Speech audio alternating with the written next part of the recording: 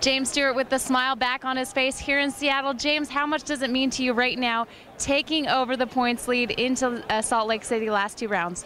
Well, I've always, had pretty good luck at this track. I like this place. I like Salt Lake, and I didn't think I would come out points leader. I was trying to get it within, I think, 2 points or something like that. But still a long ways to go. I saved.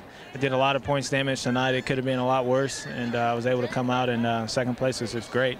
Tell us a little bit about the track out there and the little mistake you had in the beginning of the race. Well, it all started in the first corner. I was in the back, and then, trying to pass these guys, I kind of getting messed up and stuff. Then I stalled the motorcycle, and after I stalled the bike, man, I was just like, man, just keep it together. Just try to get some points, and I was able to do that. The track was really hard to pass because everybody would get cross-rutted and cut you off, but I stayed up, and I was able to catch up and get second place. Ryan was gone. There was nothing I could do, so I'm happy.